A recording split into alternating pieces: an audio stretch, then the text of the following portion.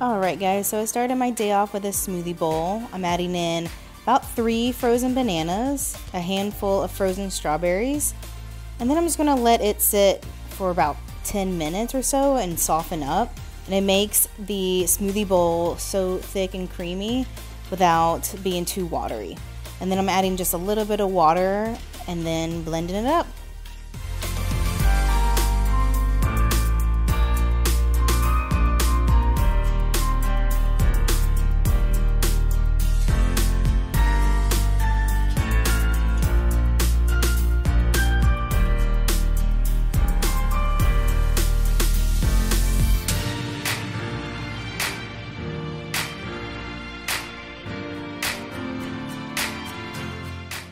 And I've been really loving doing these smoothie bowls in the morning before my workout. It just gives my body enough energy without it being too heavy for me. And topping it off with some homemade granola, it will complete my breakfast.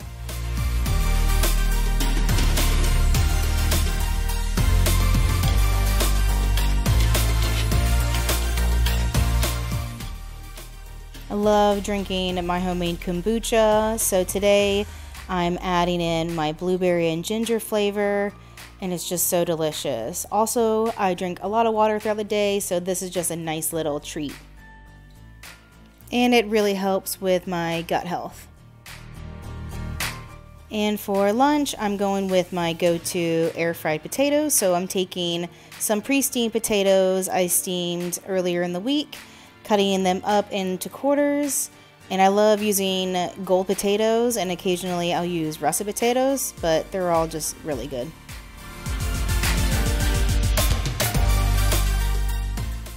I like to always keep like a bag of steamed potatoes in my fridge, so I'll steam them in my Instant Pot.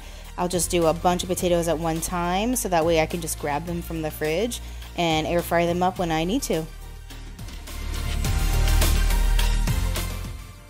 Adding in some black pepper into my Ziploc baggie. This just makes it easier to get the seasoning on everything, so I can just shake the bag up and be done. Adding in some garlic powder. I tend to go a little heavy on this seasoning just because I love garlic. And red pepper flakes just for a little spiciness. And a pinch of Himalayan sea salt.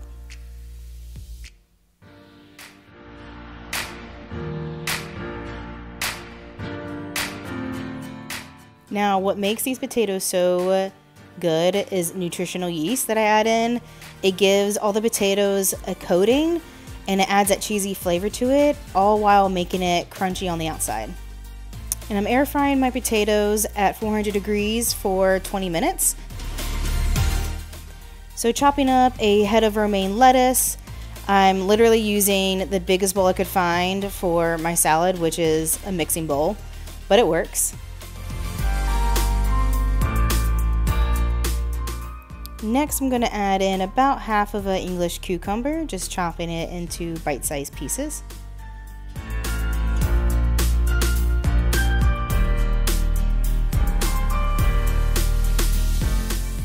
And just chopping up 2 green onions, dicing it up and adding it to my salad.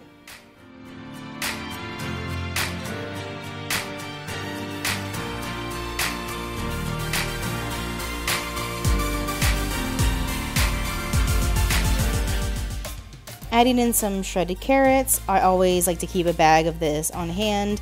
I can always add it to a salad or put it in some sushi. And then just chopping up some grape tomatoes, and whatever is left of that container of tomatoes, I'll be using it for dinner. And I saved the roots of the green onions from lunch, and I'm going to try to grow my own. So I'm going to put them in a shot glass of water and see how they do. For the dressing of the salad, I'm going to add in 2 tablespoons of almond meal, 2 tablespoons of nutritional yeast, 3 tablespoons spicy mustard, or you can use Dijon. And this recipe is actually from the Starch Solution book that I've mentioned several times in other videos. I just modified it a bit for what I actually had in my fridge. And like I said before, I love garlic, so we're going to add in 3 cloves of minced garlic.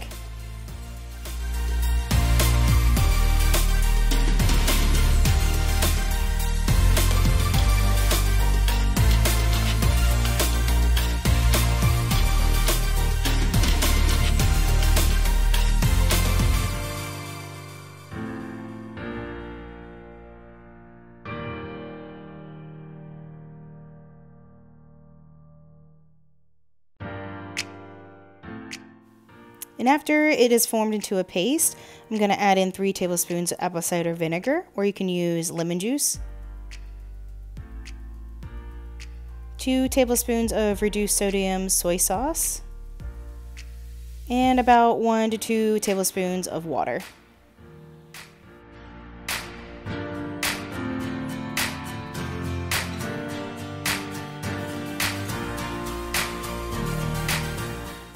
And I like to dress my salad before the potatoes, just because if the potatoes are in there while I'm doing that, it gets kind of soggy.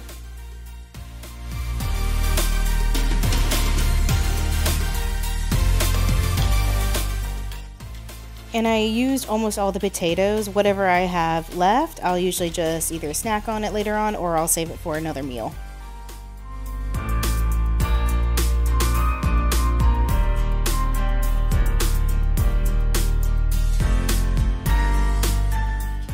And for dinner, I'm going to chop up a bunch of cilantro, which is literally my favorite herb of all time, and then just add it to my serving bowl.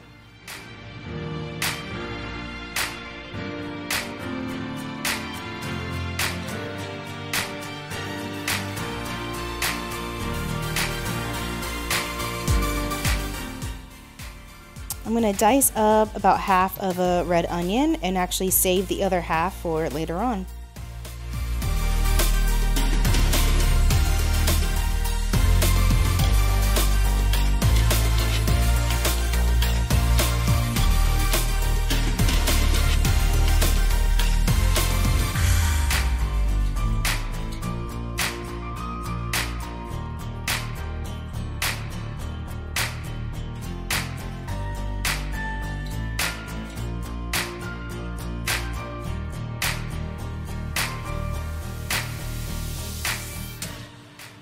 Now I'm going to add in some diced jalapenos, so chopping the tops off and slicing it in half. I'm going to use my spoon to actually remove the seeds.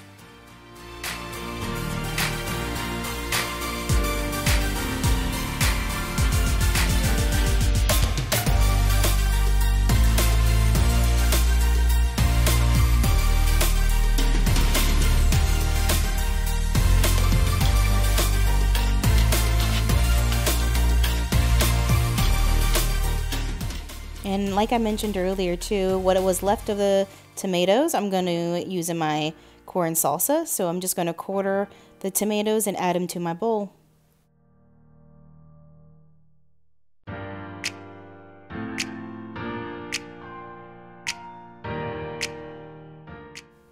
And I'm adding in a defrosted bag of sweet corn that I had just defrosted in a colander earlier.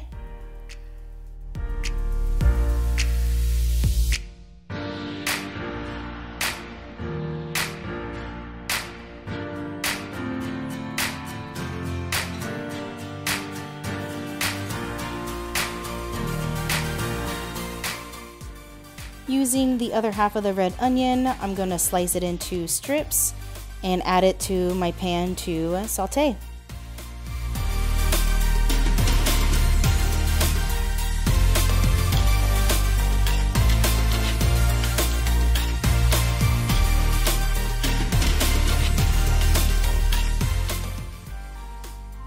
After checking in on them to make sure they're not sticking, the color looks to be just about right.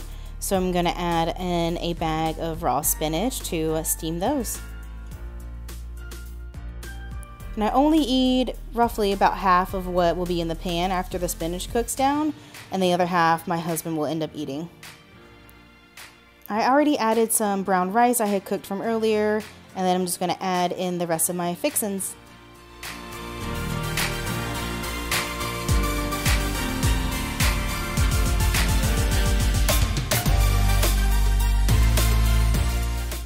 And as far as seasoning goes, I really get enough flavor from the salsa, so don't add any seasoning to it really. And then I just add a little bit of lime juice on top as well, and that does the trick.